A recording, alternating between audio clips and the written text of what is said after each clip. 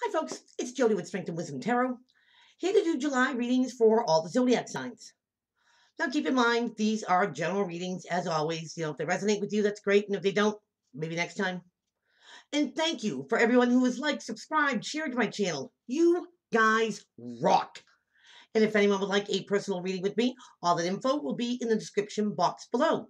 If you are new to my channel, then welcome. And make sure you hit the subscribe button and a little bell icon there. That way you get all the notification for all the new stuff that I put out there. If you are returning, then thank you for being on this journey with me. Also, Wednesdays I go live at 7 o'clock Eastern Standard Time. Come join me and a great crew to do a look in on all the zodiac signs as well as a random reading. So every Wednesday, 7 o'clock Eastern Standard Time. Also, if anyone is interested in my mystery healing boxes or my pendulums, give me a shout there and shoot me an email or call me directly. And also for the month of July, I will be doing a raffle. Haven't done one in a while. I am going to be giving away one of my mystery healing boxes, one of my pendulums, and a half-hour reading. So to get in on the raffle, all you gotta do is make a donation to my channel. Doesn't matter what the amount is. And that way I have your name and your email. So if I pick your name, I have it. So any donation, I'll leave the link to it in the description box below. And that will be that. So this reading is going to be for Aries. Let's find out what's going on with you in July 2021. Ooh.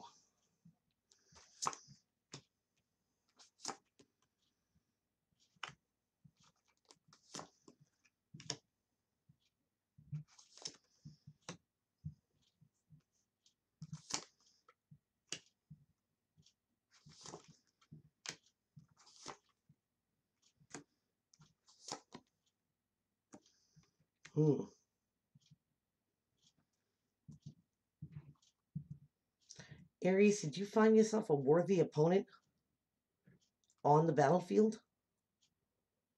Let's get into this. Bottom of the deck. Oh, defensiveness.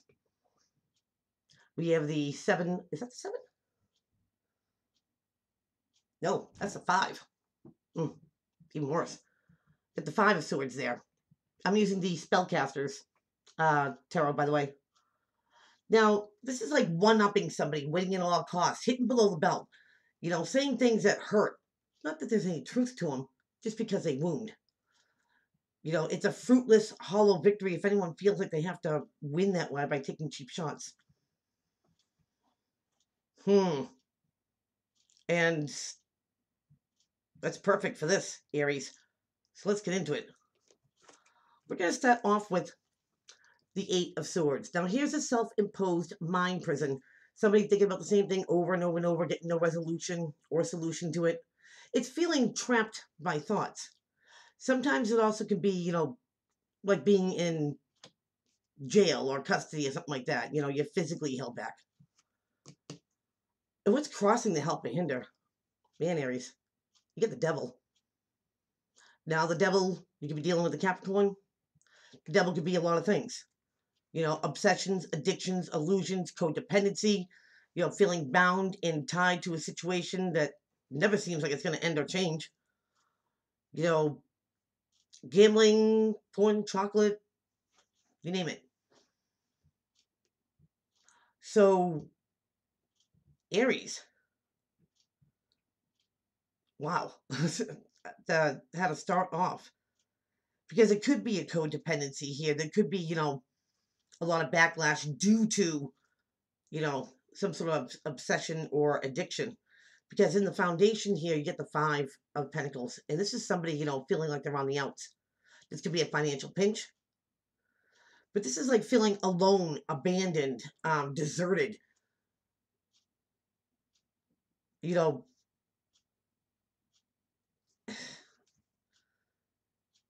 Aries, it's like, if you're playing with fire here, it's almost like either somebody needs to be ousted to get yourself, your mind right, your thoughts, or this person or this situation could be keeping you from seeing the real truth, or maybe like seeing something through somebody else's eyes.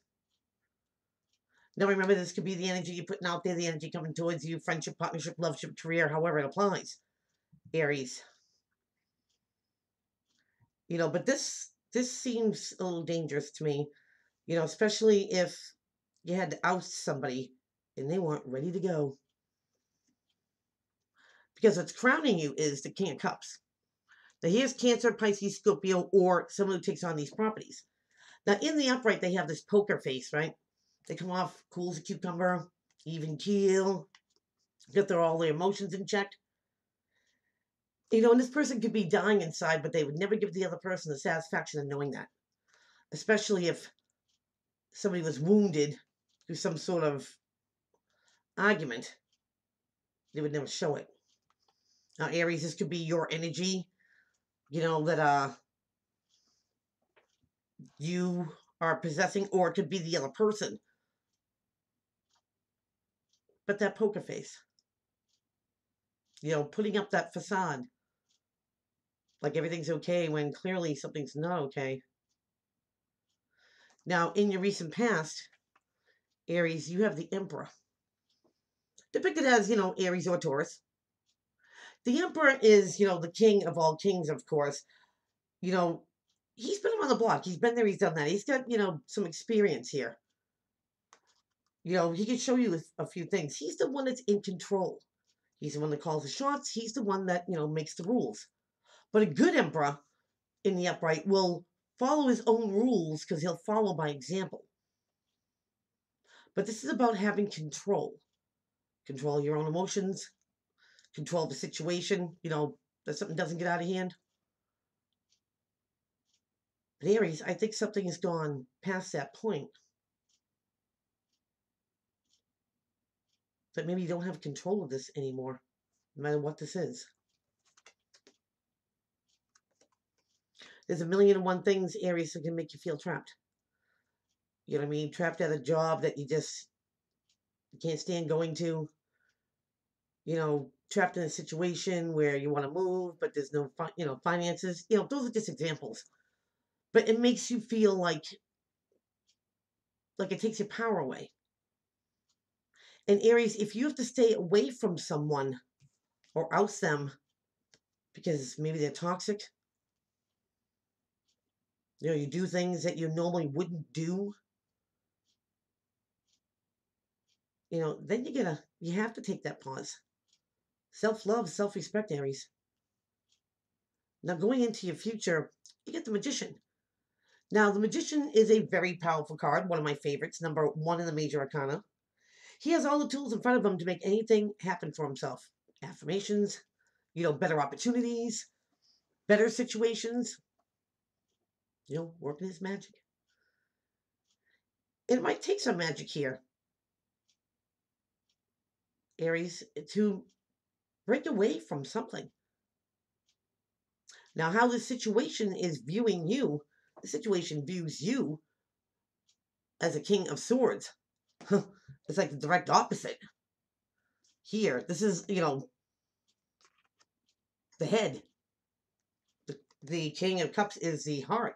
They're looking at you like this. Now, this person is, very analytical. His emotions are in the back seat. You're not going to get a rise out of him. He's all about the facts, the figures, the numbers, what you can prove.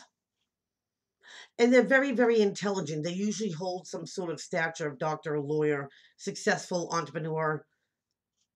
And this situation is seeing you like this. Now, Aries, you could be standing firm about maybe keeping something on the outs until it's right. But yeah, I see you not being emotional about this. I know some things, words are weapons and they wound.